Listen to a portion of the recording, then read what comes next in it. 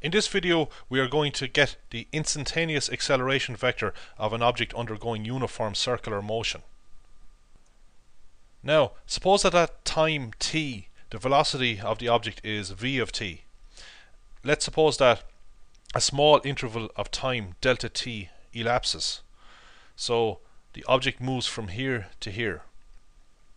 At time t the velocity of the object is v of t. We know that that velocity vector is tangential to the circle, and at time delta t later the velocity of the object is given by v of t plus delta t. Now these two velocity vectors are different because they point in different directions. The magnitudes are the same because we're dealing with uniform circular motion. Let's suppose that we want the average acceleration of the object as it moves from here to here.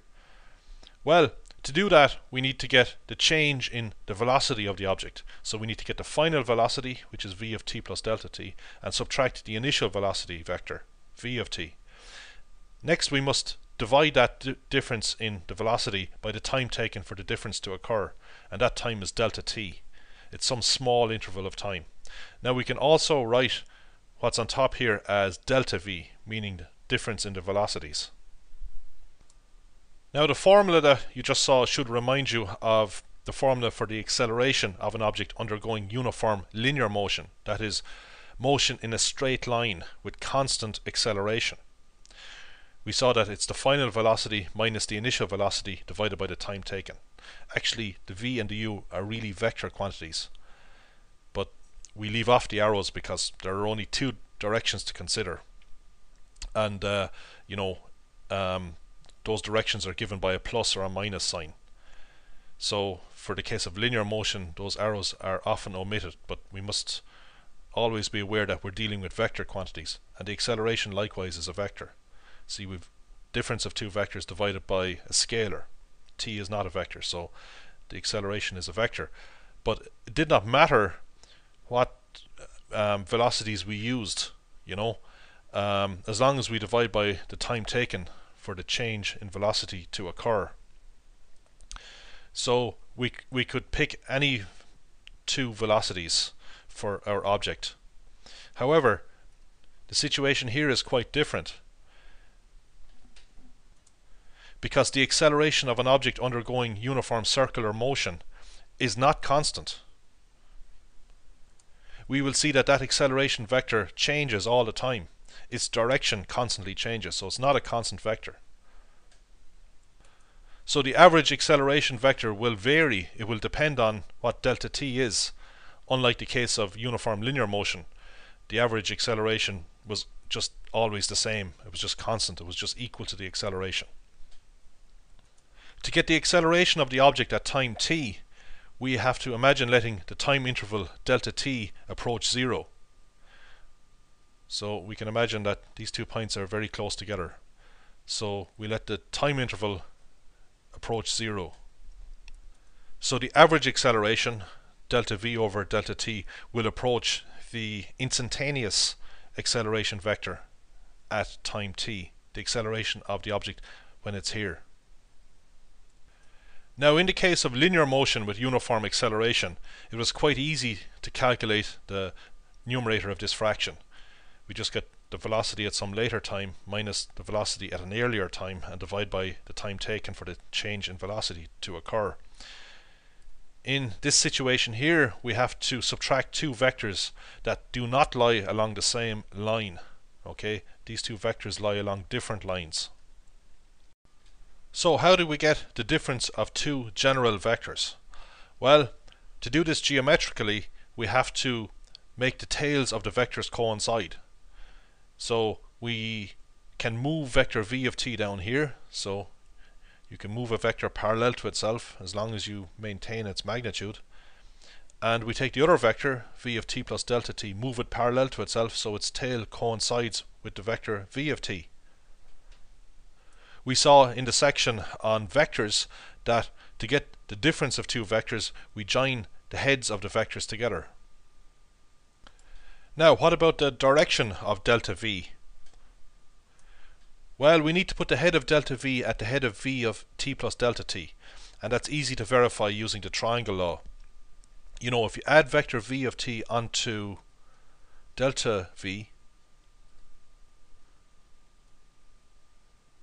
By the triangle law, you must get vector v of t plus delta t. That's very easy to check, because delta v is just v of t plus delta t minus v of t.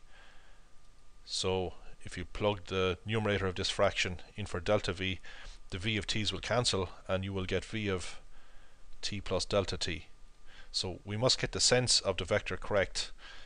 The head of vector delta v must be at the head of vector v of t plus delta t. Now, what about the angle between these two velocity vectors? How do we know that it's equal to delta t, the angle between these two radii?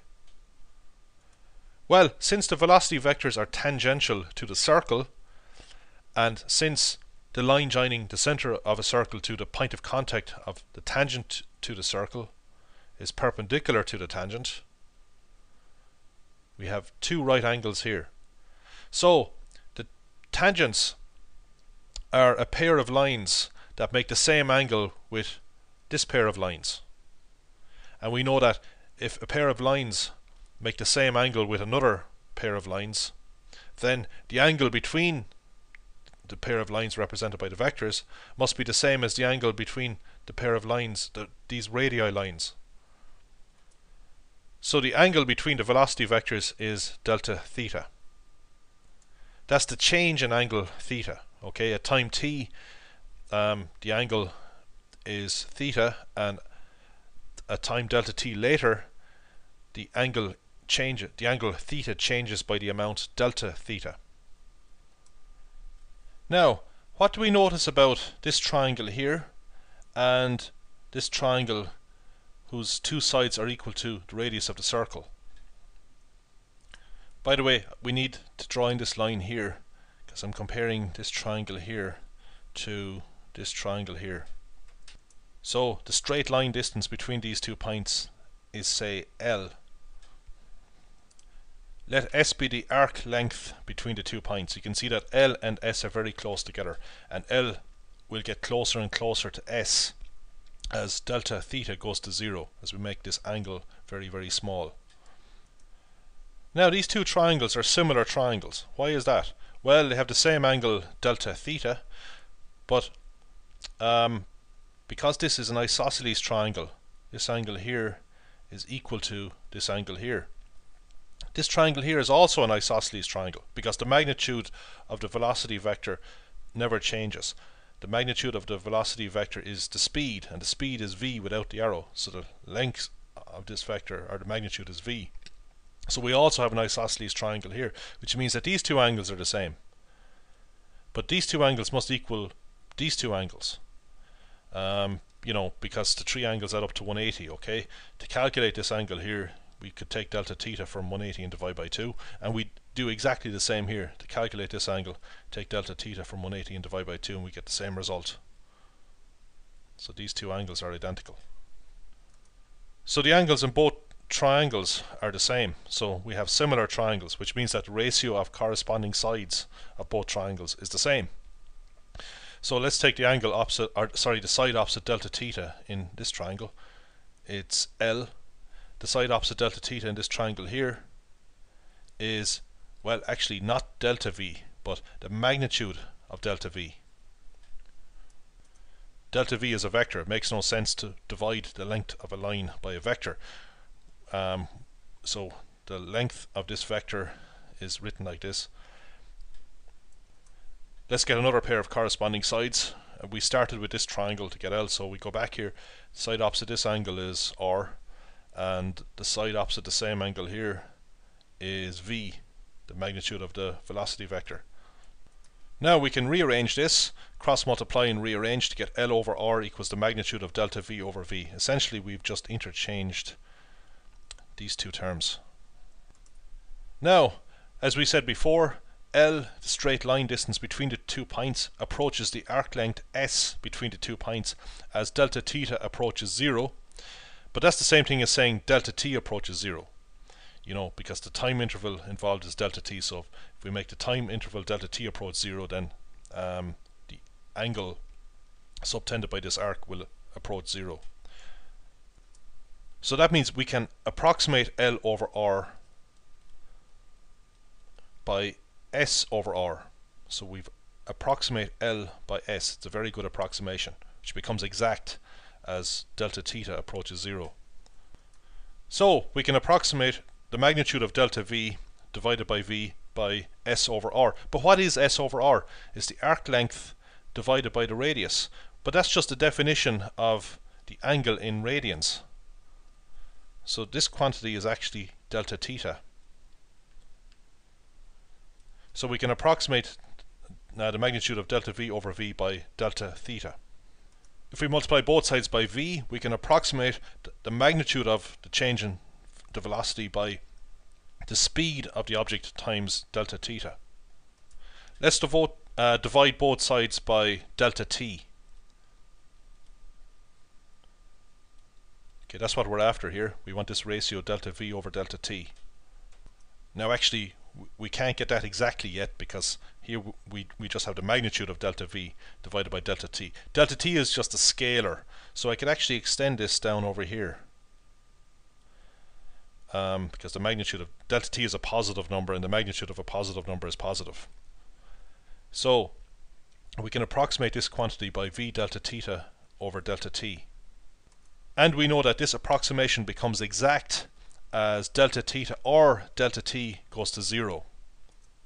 So here our wavy equal signs, approximate equality becomes exact equality when we let delta t go to 0, because if we just back up here, delta t goes to 0, then delta theta goes to 0, which means that we can replace L with S. We can replace the straight line distance between the 2 points by the arc length of this here distance between the 2 points. But what is this quantity here? Well, we saw this in the previous video. The delta theta divided by delta t is the angle delta theta swept out in time delta t.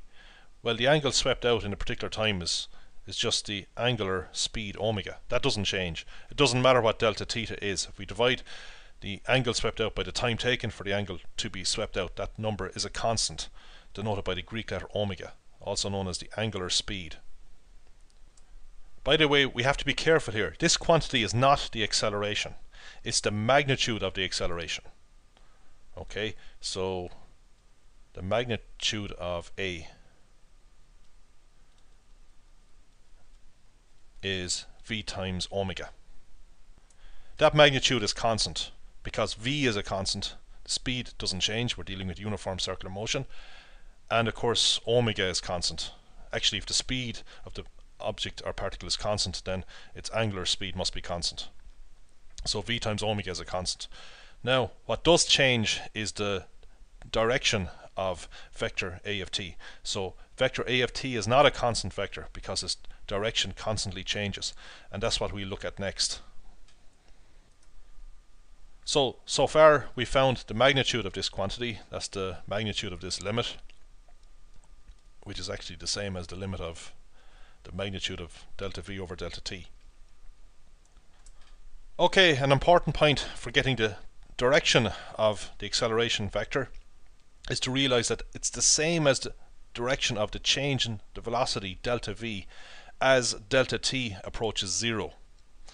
Okay, so we're just interested in the direction of this quantity. Delta t underneath, well, that's just a scalar. So the direction of the average acceleration is the same as the direction of the change in the velocity delta V. Now as delta t goes to 0, we know that delta theta also goes to 0. Okay, if we make the time interval very small, delta theta will go to 0. We've seen that already. So let's look at the angle between vector delta V and vector V of t, this angle in here. Well, we have an isosceles triangle here, so as delta t goes to 0, delta theta will go to 0. The three angles have to add up to 180 degrees, so as delta theta approaches 0, these two angles must approach 90 degrees each.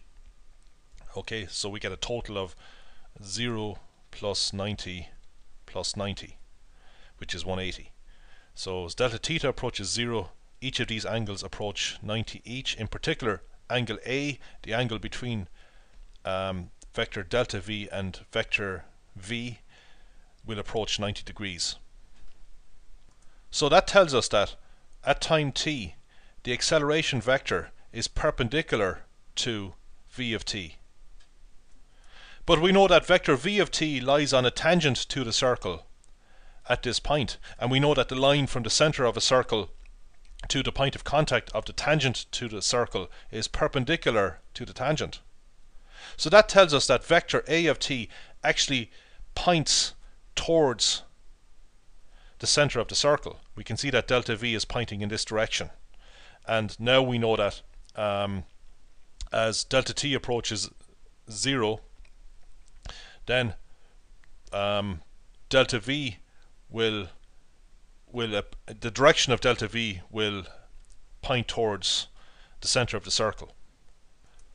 Well, this is only in the limit, of course, as we let delta t and hence delta theta go to 0. Before we take that limit, delta v does not point towards the center, but as delta t approaches 0, the direction of vector a of t approaches the center of the circle. So when the particle is here, we have its acceleration vector. When the particle is here, the acceleration vector is different. It's no longer pointing in this direction. It's not like this. It's changed. It's always pointing towards the center of the circle. That comes out from the geometry. What doesn't change is its magnitude. Its magnitude is given by v times omega.